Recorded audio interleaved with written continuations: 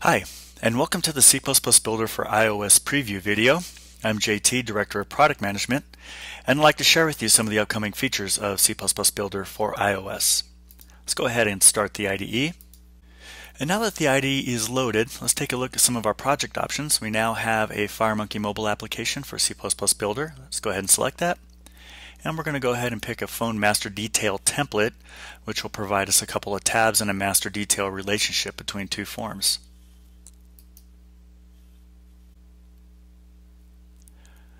Okay, so what you see here is a master detail form with two tabs and a prototype bind source, which provides prototype data for us. We can switch between the two tabs.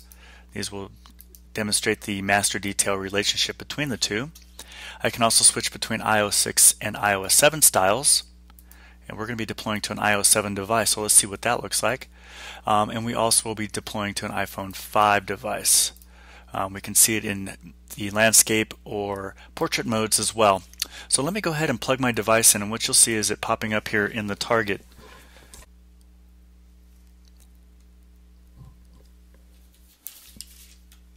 Okay, so now I see my iPod listed here in the target folder, and let's go ahead and deploy.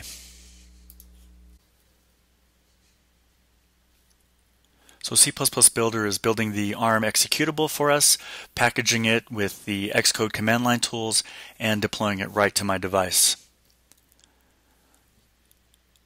So now that the app is running on my device, I'm going to go ahead and use an Airplay tool to take a look at it.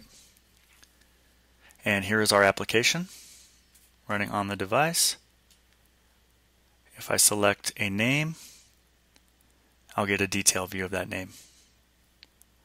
Great. Let's go back to the IDE. And what we'll do is we'll bring up another example. I'm going to bring up a mobile controls example.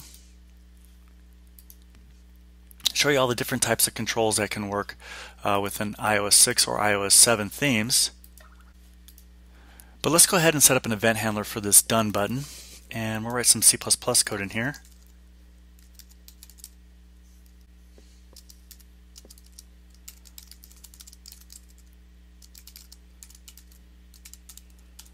And we'll do a show message with that value.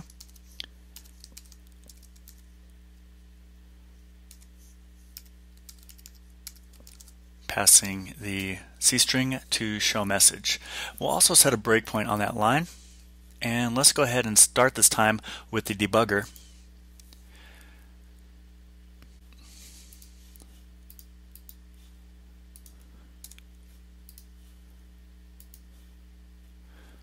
So this time it'll be compiled and linked with debug info.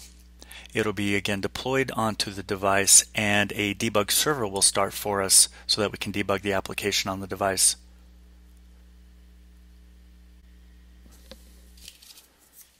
Okay, let's go use that Airplay app again to take a look at the application.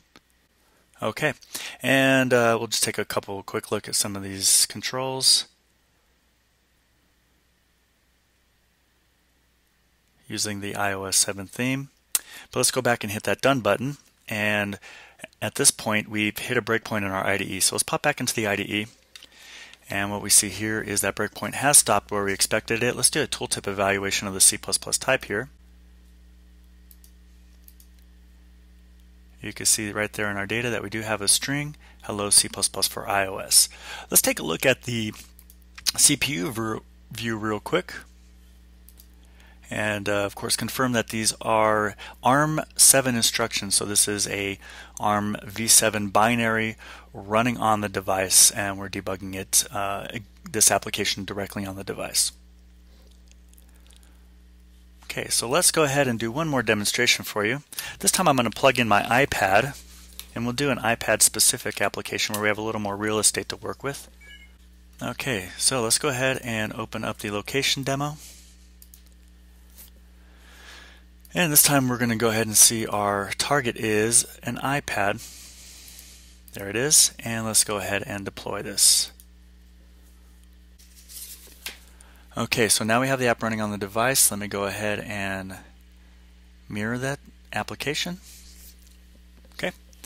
And what we're going to do is we're going to turn on location services, and as would be expected, the application asks for permission to get the location from the user Once we get the latitude and longitude, we'll go ahead and use an embedded web browser window to display my location on a Google map.